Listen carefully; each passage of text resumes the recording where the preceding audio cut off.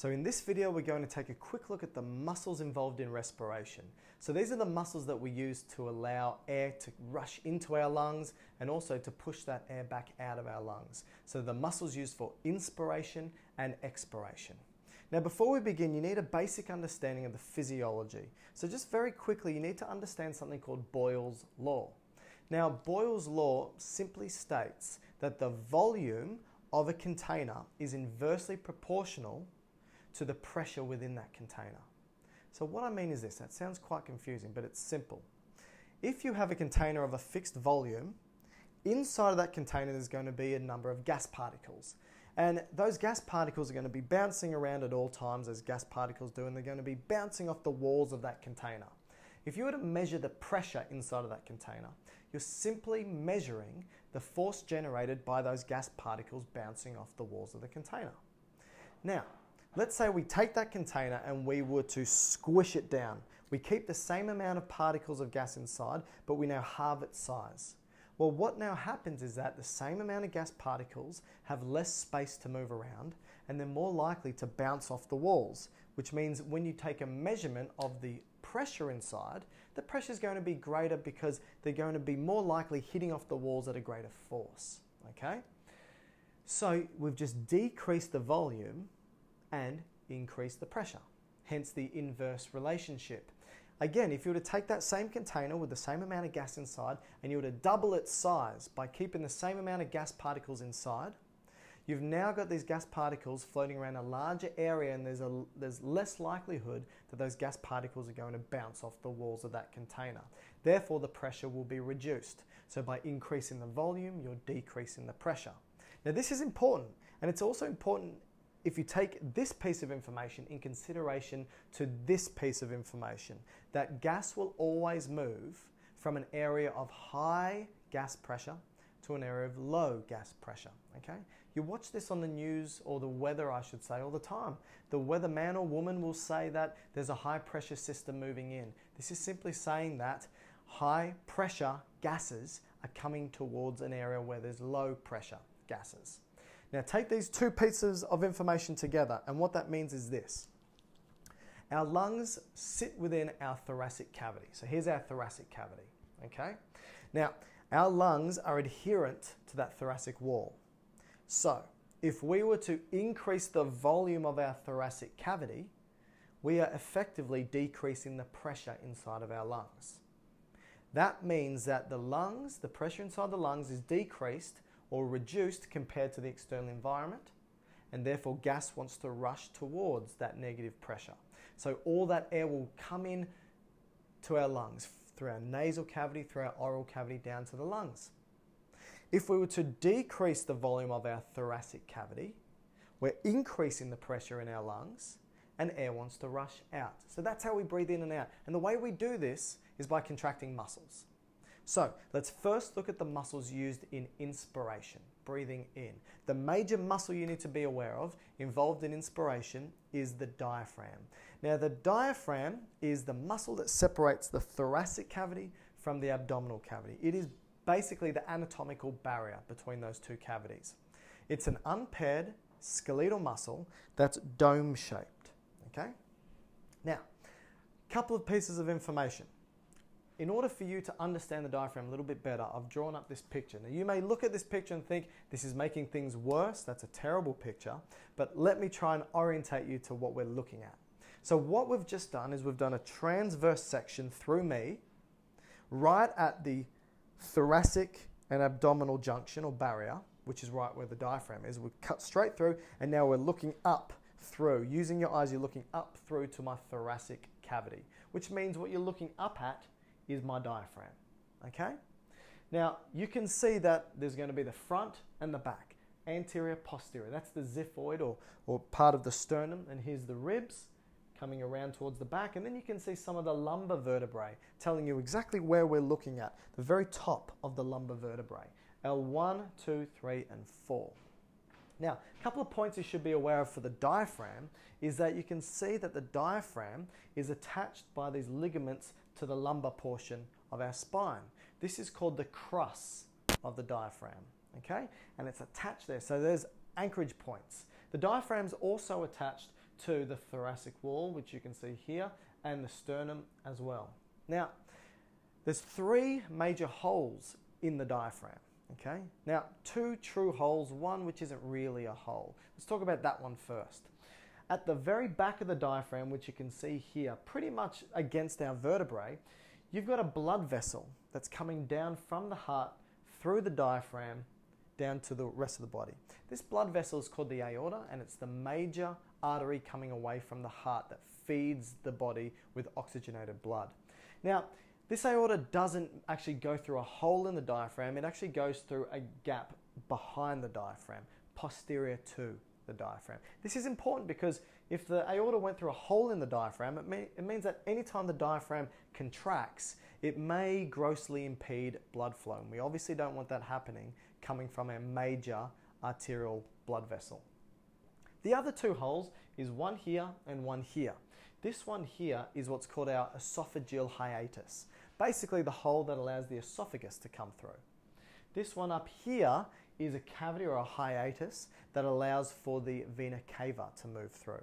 So I said the aorta is the major artery coming down from the heart. The vena cava is the major vein going back to the heart. So it's actually coming back up through the diaphragm. Okay? Now the diaphragm is innervated by a nerve called the phrenic nerve, and the phrenic nerve comes from cervical regions 3, 4, and 5. So phrenic nerve comes from cervical 3 to cervical 5, and you can remember that C3, 4, 5 keeps you alive. So this is, now you may be thinking, if the diaphragm's down there, I know that C3, 4, and 5 are up here. So why is it that there's a nerve or a nerve plexus that's coming from the neck innervating the diaphragm? And that's simply because embryologically, if you've looked at the embryology lectures, the diaphragm originated up in the neck. Okay, and so it's basically pulled those nerves down.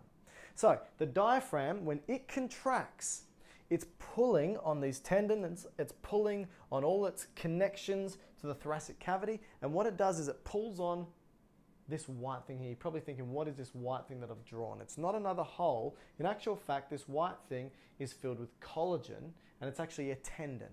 Okay, so I've drawn all these red lines here to indicate that that's muscle, that skeletal muscle of the diaphragm. This big white part right in the middle is a tendon called the central tendon. So when the diaphragm contracts, all of this skeletal muscle pulls, and it pulls on that central tendon. And what that means is, I told you it's a dome shape. As it pulls, it flattens that central tendon down, which means it increases the thoracic volume. That decreases the pressure and air rushes in. So the diaphragm, when it contracts, is the major or main muscle for inspiration. Okay? Now, there are other muscles used in inspiration, what we call accessory muscles. And why are they called accessory muscles? Because we basically just need the diaphragm to bring air in and out when we do what's called quiet breathing. So the breathing you're doing right now when you're sitting down, when you're relaxing, it's called quiet breathing, and you're breathing in about half a litre of air, out half a litre of air, in half a litre, out half a litre, simply by the diaphragm contracting, relaxing, contracting, relaxing. But there's other muscles called accessory muscles that allow us to do what's called forced inspiration.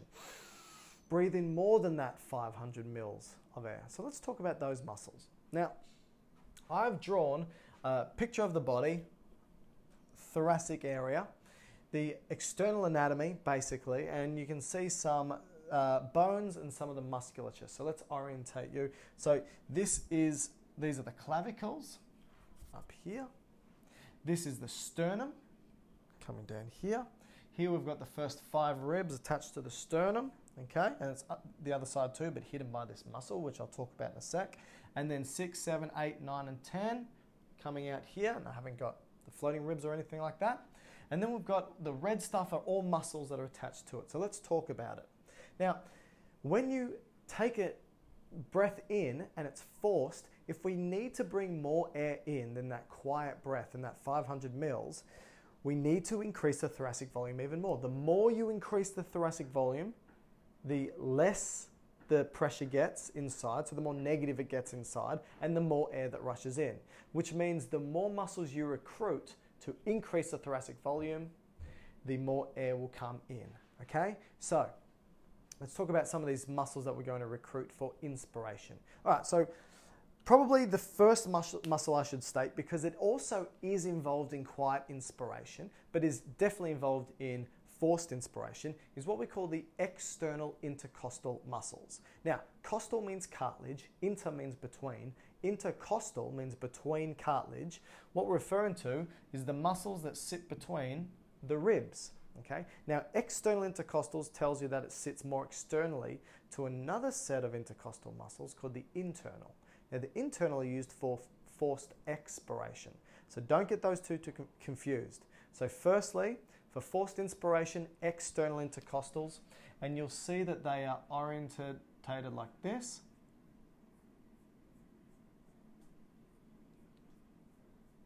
Okay? These are the external intercostals, and when they contract, they pull up the rib that's below them, okay? Which means they pull up and out the rib cage. What does that mean? If you're pulling up and out the rib cage, again, you're increasing the thoracic volume. So these are the external intercostals.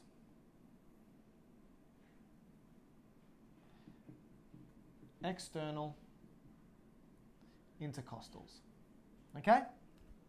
Now, next muscle is, or group of muscles, are the pectoralis muscles, so the pecs. Now you've got the Pec Major, Pec Minor. So let's have a look. What I've drawn here is obviously clavicles. Here's the deltoid, so the shoulder, and the start of the bicep, tricep here. Now that's part of the lat, so I just want to show you basically coming down here. This is the pec. This is actually Pec Major, the largest pec muscle, and you can see it coming in, attaching to the clavicle, attaching to the sternum, and so forth. So when the Pectoralis Major muscle contracts, it pulls on the sternum and ribs, and again, lifts it up. So think when you take a big deep breath in, you contract the Pectoralis Major muscles, and it lifts it up and out, again increasing thoracic volume. Decreasing lung pressure, air rushes in. Inspiration, okay? Now, this is innervated by the pectoralis nerve, and this is coming from around about C3 to C8, okay? Cervical 3, cervical 8, and a bit of T1, thoracic 1. And it, like I said, comes from the pectoralis nerve. These nerves also innervate pectoralis minor. Now, pectoralis minor is this muscle right here, and what you can see is pectoralis minor is coming in and is attaching to rib 3, 4, and 5, which means when you contract pectoralis minor, it's going to lift rib 3, 4, and 5, again increasing thoracic volume. So we can then state that we've also got Pec Minor involved and Pec Major. What else is involved in forced inspiration?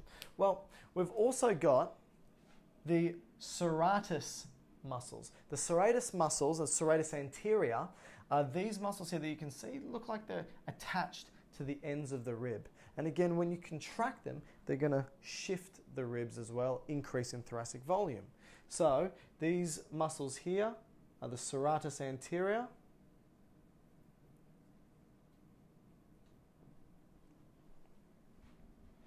You've got a muscle called the sternocleidomastoid muscle. Now the sternocleidomastoid muscle, sterno, sternum, cleido or cleido means clavicle, mastoid referring to the jaw. So this is a big strap-like muscle which you can see attaches to the clavicle here and to the sternum as well. Now let's write it down first. Because it's such a big word, I can't talk and write it at the same time. Sternocleidomastoid. And again, when this muscle contracts, it's going to lift everything up and out, okay? Again, increasing thoracic volume. Now, this muscle's innervated by the cranial nerve 11. I wanted to bring that up because maybe you've gone through cranial nerves already, maybe not. Cranial nerve 11, O, to touch and feel. Very good, velvet. R, heaven. Starts with A, it's the spinal accessory nerve, sometimes also known as the spinal nerve. So this nerve helps to, it's not the only nerve that innervates it, but helps to innervate the sternocleidomastoid muscle. Now another muscle that's involved is this muscle, which sort of sits next to and behind the sternocleidomastoid, which is called the scalenes. And you've got the anterior, middle, and posterior scalenes. And you can see that these scalenes are attached to the first and second ribs. Again, contracting, lifting them up, increasing thoracic volume. So these are the major muscles that are involved in, accessory muscles I should say, involved in forced inspiration. So quiet inspiration, diaphragm and external intercostals. Forced inspiration, definitely external intercostals, the pec muscles, the sternocleidomastoid, serratus anterior and scalenes. These are the muscles involved in inspiration.